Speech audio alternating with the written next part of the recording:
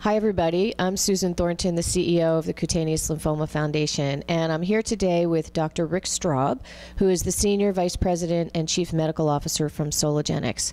Thanks for joining us today, Rick. Thank you for having me. So, Soligenix is a biopharmaceutical company.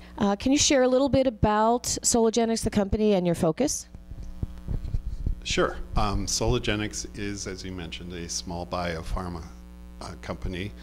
We're located in Princeton, New Jersey. We're really focused in on rare diseases with an unmet medical need, especially in the cancer area. So we believe that CTCL is a very nice fit for what we do.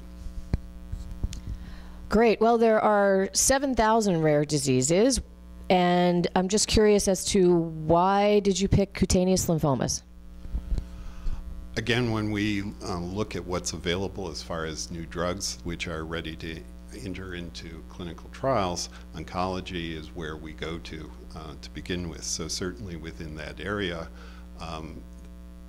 our particular drug that we're talking about today, synthetic hypericin, falls nicely into that group. We also were very lucky to find a drug which is targeted to what we see as an important unmet medical need in mycosis fungoides, a drug which is safe enough to be used earlier in the course of the disease and for more prolonged periods than many of the alternatives. Very interesting. So can you share with us a little bit about the clinical trial and the drug and what you're looking at as part of this process? Sure, I'd be very happy to do so. I think in order to understand why we believe that there's an unmet medical need, you really need to look at what else is available for these patients. And again, there are a number of drugs which are widely used, which are fairly effective. The problem with all of these drugs is they carry with it some long-term risks. Most of the drugs basically operate by damaging the DNA in cells, both cancer, hopefully mainly cancer, but some healthy cells. That in and of itself is how most chemotherapeutic agents work. Again, very effective. The problem is that it doesn't always kill cells. It may leave some damaged DNA, especially in healthy cells, which 1 or 2 doses is not a big deal. However, if you are getting treated on a continual chronic basis, like most patients who have mycosis fungoides, this cumulative risk over the years and decades that they're actually treated begin to build up. If you look at the most commonly used phototherapy, something called PUVA, Sorolin with ultraviolet A light, what you see is, again, a very effective therapy which is widely used. We're not suggesting that it's something that needs to be avoided. However, what happens here is you put Sorolin onto the lesions, it's taken up by cells and then activated with ultraviolet A light. The problem is Sorolin damages DNA. Ultraviolet light is the dangerous portions of sunlight that cause skin cancer. And so again, a few doses, not a big deal, but most physicians are very reluctant to treat more than 200 times simply because the risk of melanoma and other skin cancers goes way up. We have a drug which we believe gets around some of these long-term safety issues. The drug we have, a drug called synthetic hypericin, again is taken up by the cancer cells. It kills the cells, however, through a completely different mechanism. Rather than damaging the DNA, it essentially throws the switch for the suicide pathways, a process which is known as apoptosis. To do that, we have to activate our drug just like you see with PUVA, but rather than using ultraviolet light, we actually use a bank of fluorescent lights, just like most of us work under at work all the time. Ours is a little bit fancier, but it's essentially the same light bulbs which are being used.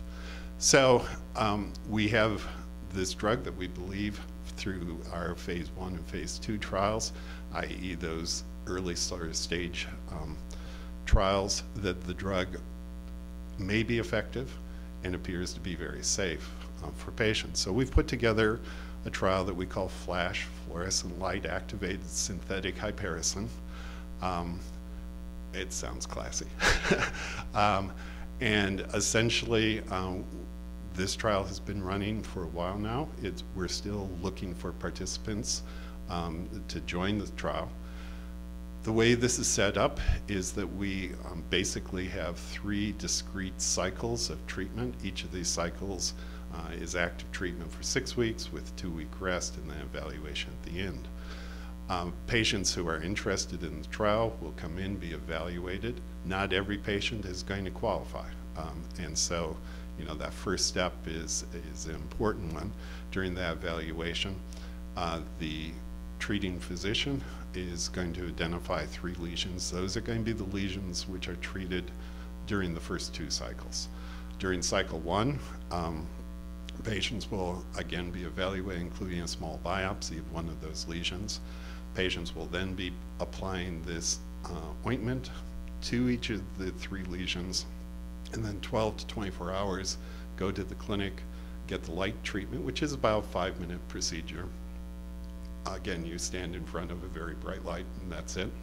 And they do that twice a week for 6 weeks. They take a rest and then get evaluated. Again, the evaluation at the end of that 8-week period is going to be exactly what they had at the baseline. They'll have a small biopsy, photographs of lesions taken, lesions measured, etc. We understand that patients would prefer to get a drug rather than get just the placebo, so we have randomized this such that you have a 2-to-1 chance of getting active drug during this particular cycle. Again, we understand that this sort of commitment, you'd like to get the drug. So during cycle 2, we'll be treating those same 3 lesions that were treated in the first cycle with active drugs, so that everyone will definitely get treated in that second phase. And then, again, it's 6 weeks, twice a week, evaluated 2-week rest period, and then we offer a open label trial where patients can or cannot participate, it's up to them, where all their lesions actually get treated. One of the things that we're very enthusiastic about is that the patients who so far in the trial who have gone through it have overwhelmingly elected to participate in that 3rd cycle, suggesting that they find benefit in this.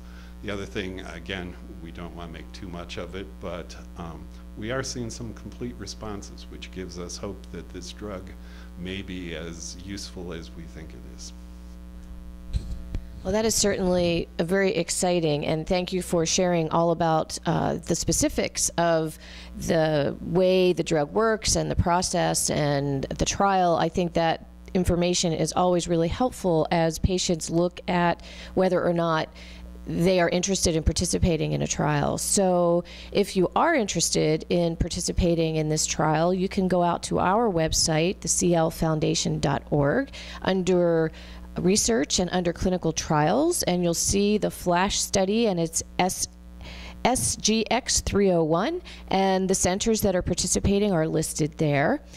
Or you can go out to clinicaltrials.gov and look for the FLASH study and the SGX 301 and find the information there. So is there anything else that you might like to share with our community before we let you go? I think we would like to thank all those patients who have been willing to participate. Clinical trials are the way that these new therapies are really evaluated and identified as being either good or not good. And we understand that it requires commitment on patients' parts, but we are very, very grateful for those who are willing to participate. Well, thank you so much, Dr. Straube, and we'll look forward to following the trial and see how it goes. Thanks, everybody.